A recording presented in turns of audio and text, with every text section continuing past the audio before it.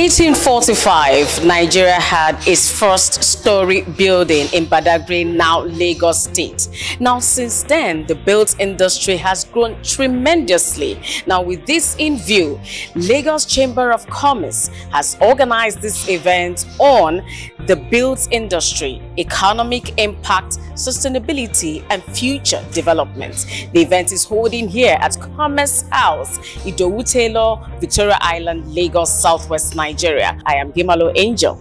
Okay. The built environment reflects the delicate balance between human creativity and natural world. It is essential that we recalibrate this balance, embrace a future where sustainability, resilience, and inclusivity are central to our approach. Today's seminar provides an opportunity to explore how our businesses can remain competitive and sustainable in the face of daunting challenges. So we have a lot of things, but we are here to find a solution.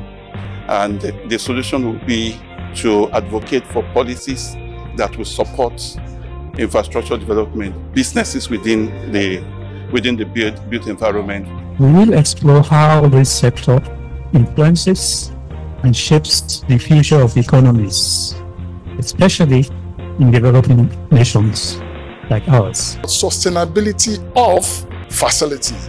We're talking about green energy and a whole lot. We're talking about what the demand and supply should be.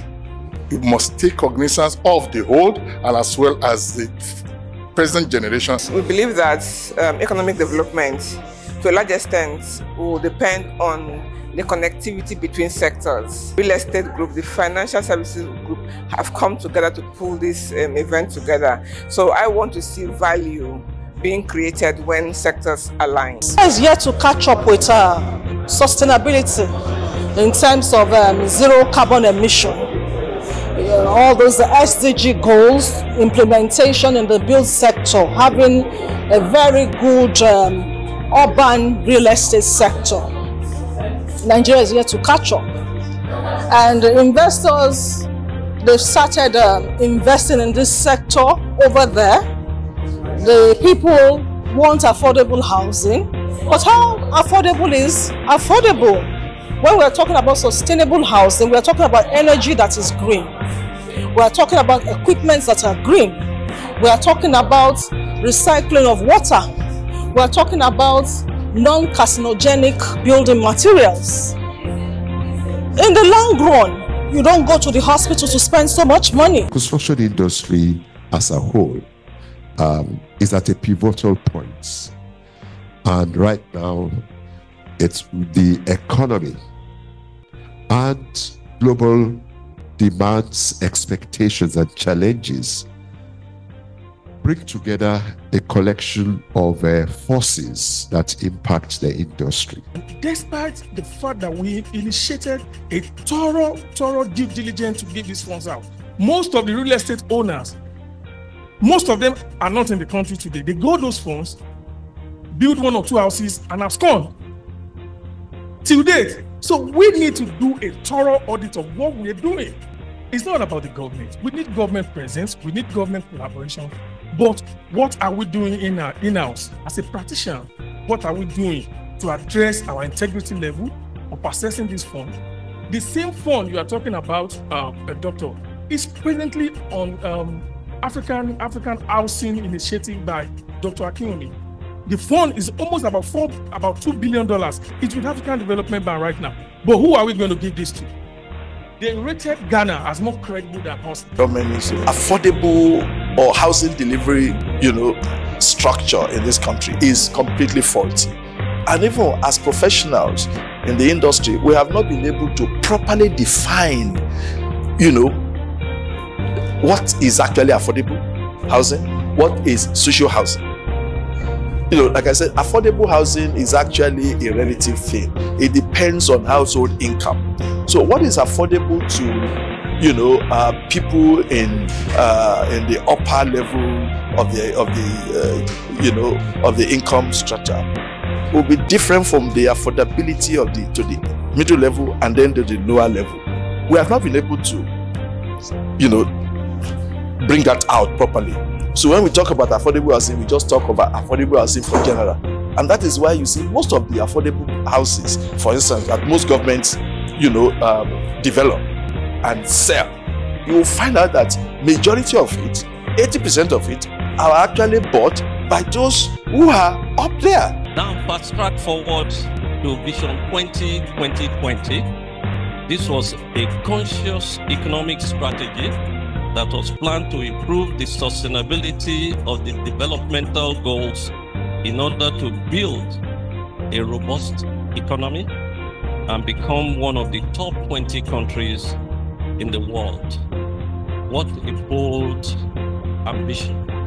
The long-term development plan did not make a dent on the Nigerian developmental challenges, as many Nigerians were in worse socio-economic conditions than ever before. Nigeria now has the highest number of people living in extreme poverty across the world, with an estimated over 86 needs to move to our own specialized bank. There is doubt now for a specialized bank must be set up to mobilize funds and other resources required to finance long-term production of housing and infrastructure. Peter said we need to build 1 million housing every year.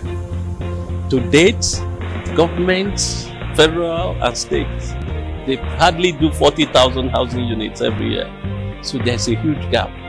How do we ameliorate it? How do we get to our destination? We found out that funding is the critical factor. And right now, the existing financial instruments we have through the commercial bank cannot help us because they are short-term borrowing and huge interest. We need, for development of our infrastructure and housing, a specialized bank, like we have Bank of Industry, like we have agricultural banks, that will cater for our peculiarities. Long-term funds, single digit. My own perspective, given my background as a teacher in university and also in banking, was to look at financing where we focus on affordable housing. All right, so, and the model that I put forward then, which I believe strongly the government is also considering right now, is that for housing to be affordable, you need to change the financing model. And that means look at the 3 dimensions to that. There's financing for construction, there is financing also for those that offer mortgage services, and then there's financing for the off-taker, that is the people who actually move into those properties. So the question now is, to make it affordable, we must address it from those 3 perspectives, and then look at the enablers, which is where insurance comes in. All right. So within that context, therefore, the question is, number 1, how do we get construction companies and players to have access to funding and also such materials that will make the ultimate product affordable? So, and the key issue there is that we must look then at, number 1, the materials used. To what extent can we domesticate the materials? That was number 1.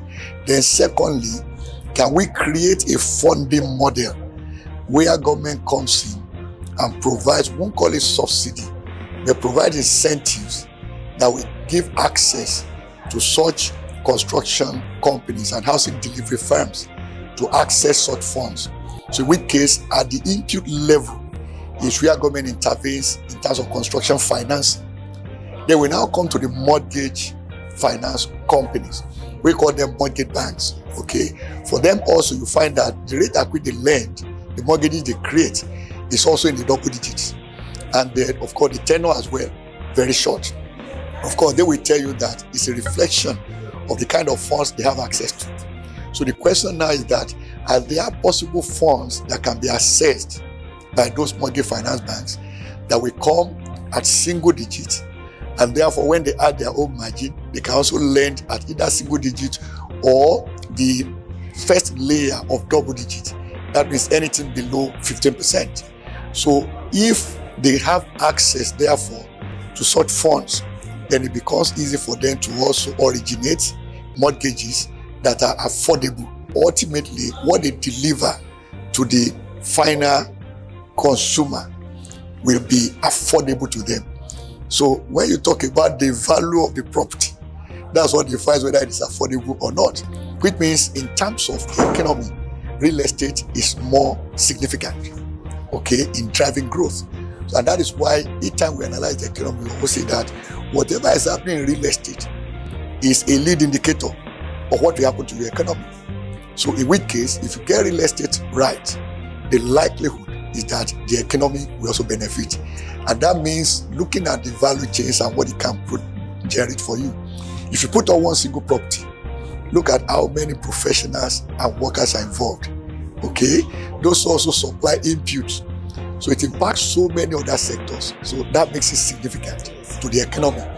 So anytime it is stable and growing, it always drives economic growth. At least it has the capacity to do that twice than what finance and insurance can do.